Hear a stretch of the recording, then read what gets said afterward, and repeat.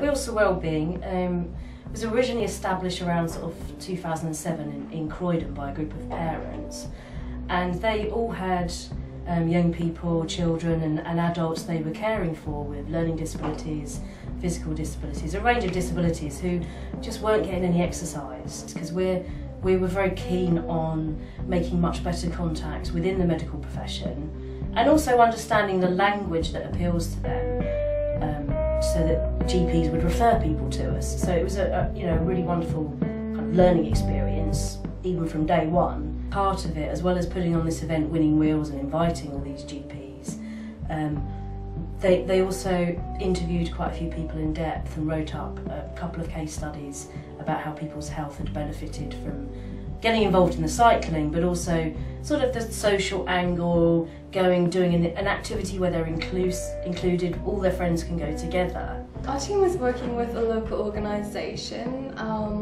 that provided refuge for women and children who were escaping from domestic violence situations. And naturally, kind of hand in hand with that, a lot of people were suffering from mental health problems like PTSD and depression and anxiety kind of things. We came up with a workshop, so that a workshop for the people using the service that were in need of support with their mental health to attend.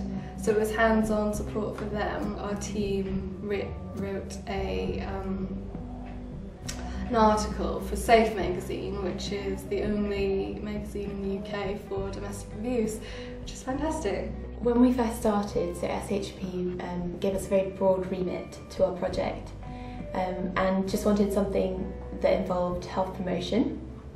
So we did some background questionnaires to find out what would be most helpful to their client groups. They work with a homeless population that has quite a significant proportion of health needs, and notoriously quite difficult to engage within sort of the classic healthcare settings.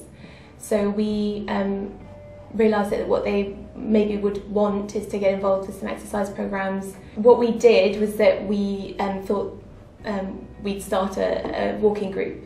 So very simple, very straightforward, very achievable, something that they could then sustain after we'd set things up.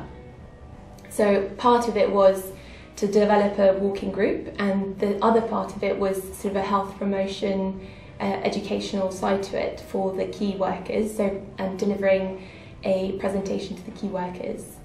I think it makes you think about your role in the community and actually using the resources that already exist in the community, and tapping into that wealth of knowledge that maybe we don't have in order to engage more vulnerable members of our community.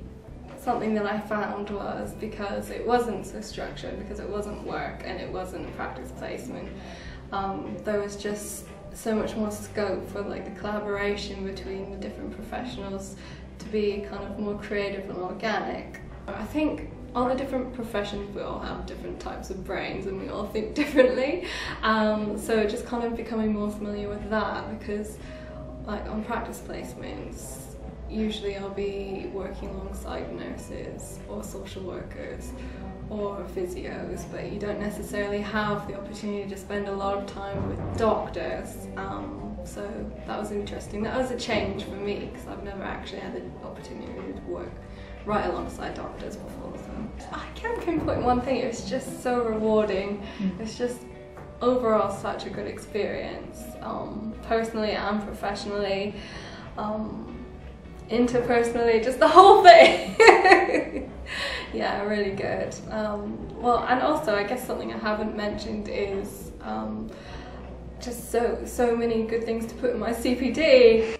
That's what the Team Up project helped convey to sort of the GP surgeries locally, and also other people, because one of them was an occupational therapist, and it's massively important for us to have really good relationships with that whole kind of area of medical model, as they call it. They would never have met, certainly never worked really closely together on a project, but they had such professional respect for each other's areas. So they were really interested. Oh, well, is that how you work? Oh, right. This is what I do. So I think that they learnt a lot from each other. I learnt a lot from all of them. Fun, educational, and rewarding. Very rewarding, exciting, and fun. Relationships, that's what it's about. 3 words. Fun, education, relationships.